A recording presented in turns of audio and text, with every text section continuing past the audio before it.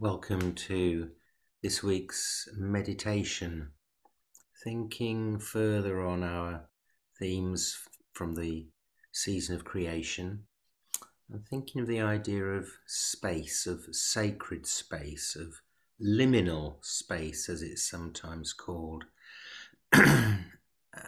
Something of a lament perhaps to begin with, a lament ongoing at the environmental crisis we face, the eruption of violence in Palestine, Gaza, Israel, separation and hatred between people. And closer to home, the apparent wanton felling of the tree, the sycamore tree in Sycamore Gap in Hadrian's Wall. Richard Rohr suggests that religion has a part to play in realigning, re-healing, reconnecting all things and repositioning us inside the whole universe of things. So we take our usual 2 deep cleansing breaths in through the nose and out through the mouth. Adjusting the position where we're sitting, sensing our connectedness, closing our eyes or lowering our gaze.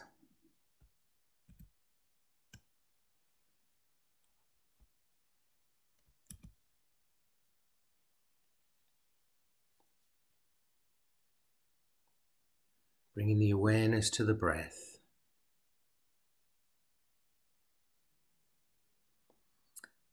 And paying attention to our bodies.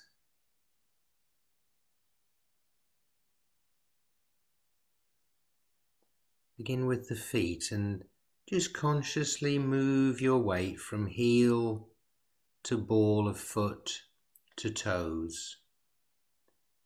Hold, then move back.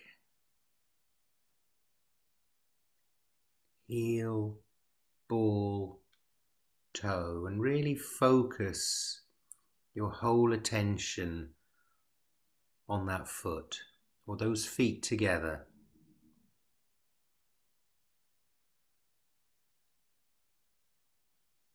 Now do one foot at a time.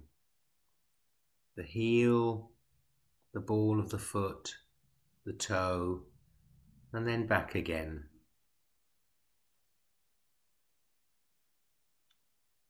Do that 3 times.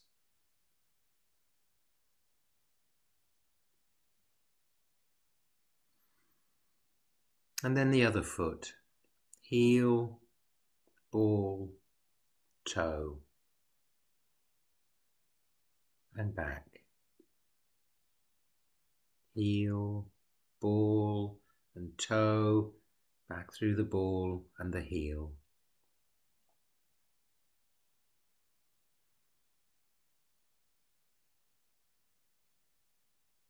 Now bring your awareness from the feet to the lower legs.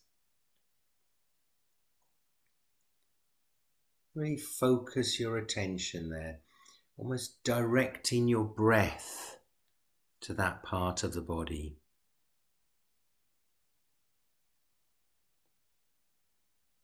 You may have a sense of warmth as you direct your attention there.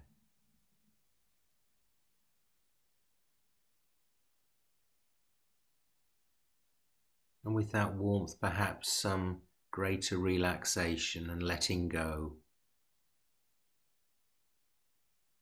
And from there up to the thighs.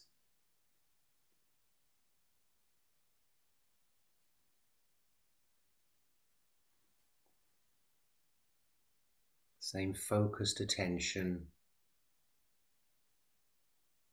Looking out for any sensations.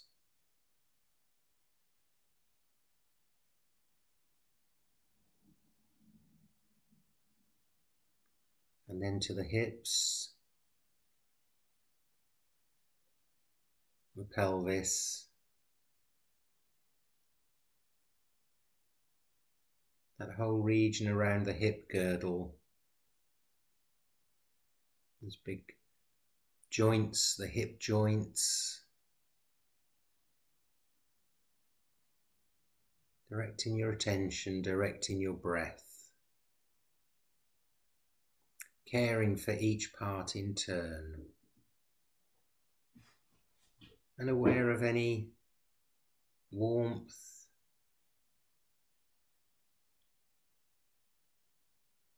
any actual letting go, up through the belly,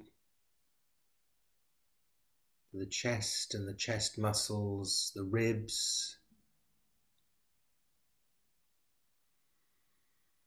Here you can really breathe into those areas.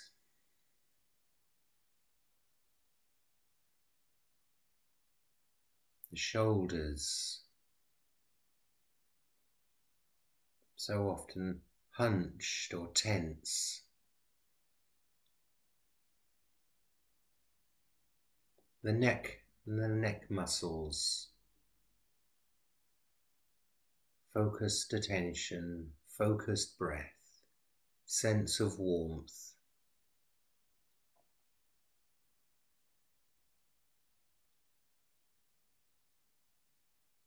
Tracking that attention up into the back of the head, round to the face, the jaw muscles.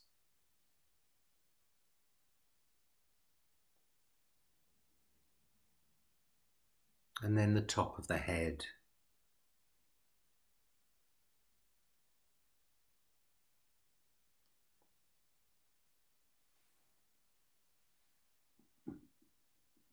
And then the arms, and if you have your forearms or your hands rested in your lap, down to your wrists and hands and fingers.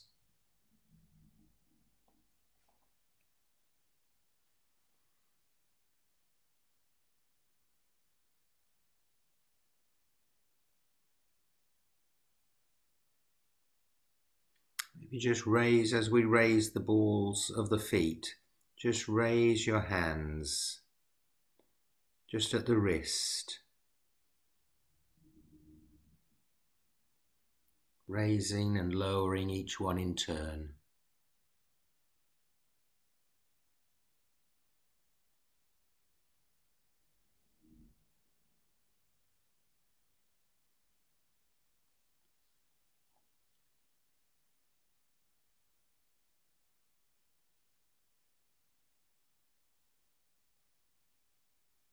And then finally the attention back to the breath. Conscious that you're breathing in through the nose and maybe just holding and then letting go out through the mouth.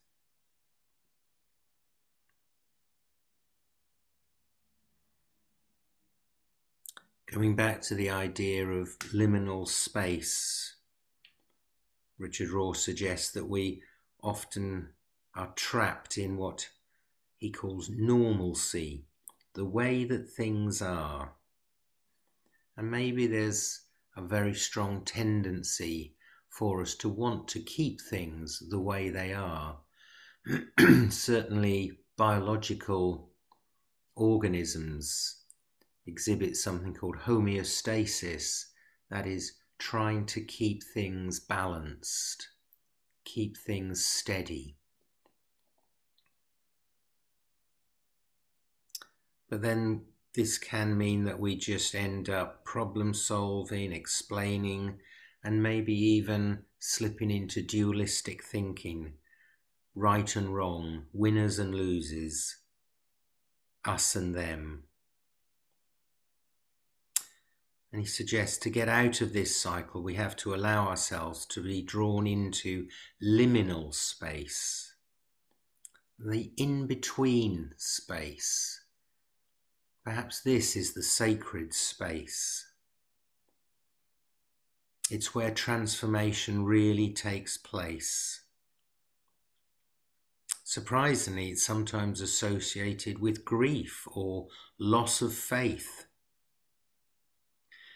The need for disorganizing before reorganizing into a new way of seeing and being. A space where genuine newness can begin. He says we must get there often and stay as long as we can, by whatever means possible. And maybe even this regular meditation helps us in that quest to find that in-between space. I'm sure many visionaries have inhabited this space and shown the way there. On the division between peoples, Jesus prayed, did he not, that they will all be one, just as you and I are one. As you are in me, Father, and I am in you, and may they be in us.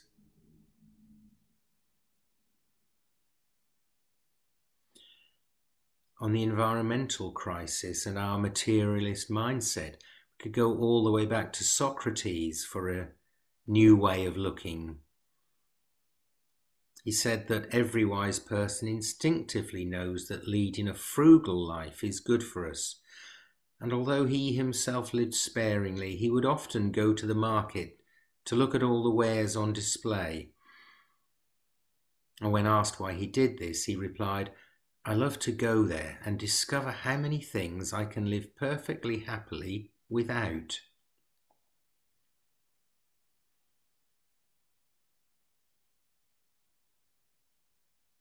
So with that idea of space outside of our normal way of being,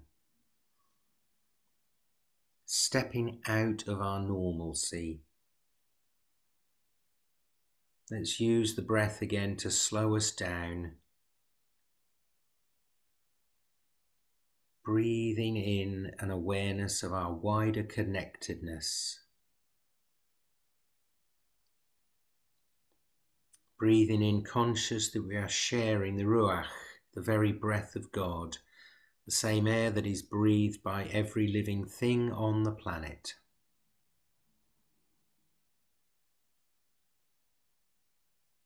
While you breathe in, conscious perhaps even of God's Spirit,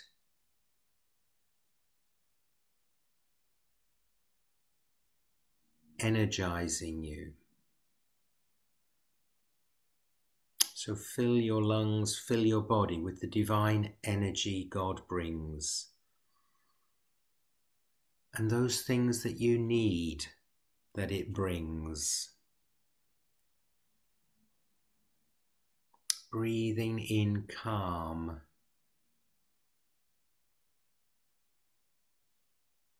Breathing in balance. Breathing in strength.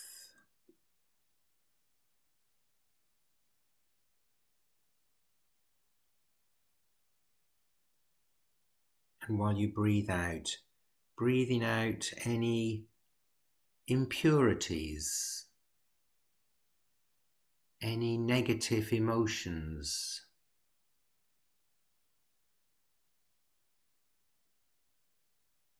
breathing out unnecessary anxiety, breathing out worry,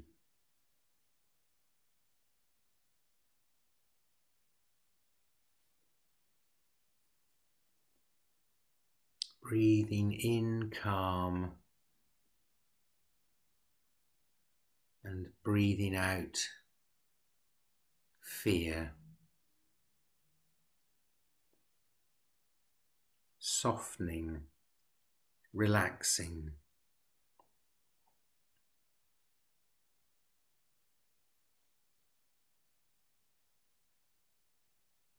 with that energizing breath. Imagine the week ahead, perhaps. Are there any patterns or rhythms that you want to adopt and develop and establish? A purpose to this week. Some small action for change. Something to connect you with your deeper self, with the divine, with creation.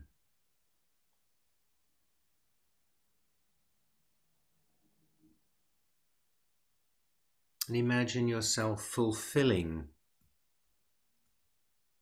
one or more of your purposes and intentions.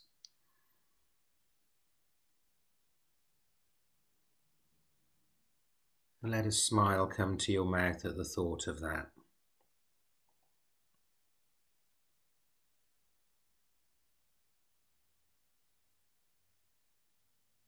Finally coming to a few thoughts to take us to silence. Rohr suggests that good religion helps to realign, reheal, and reconnect all things. That it has a unique and necessary function to lead us into liminal space.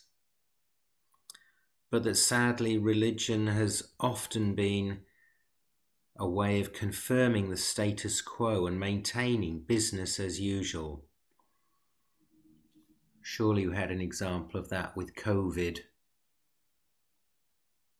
and many churches wanting to get back to how we did things before. But religion should lead us into a sacred space where deconstruction of the old normal can occur.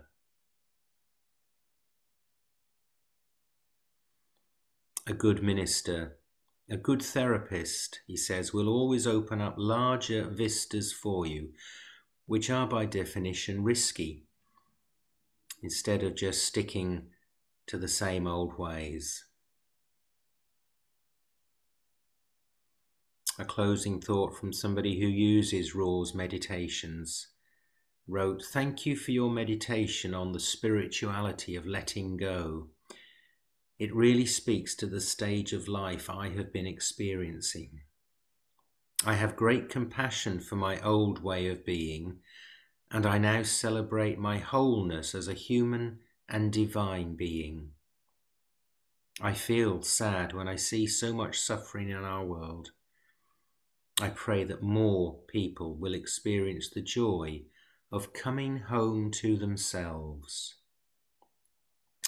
A lovely thought, that, coming home to ourselves. And so we move to our silence with some music from Salt of the Sound.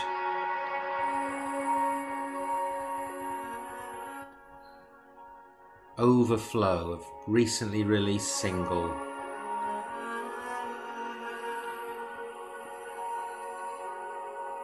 Beyond these walls is where my heart lies. As I walk, help me to overflow in love. For love.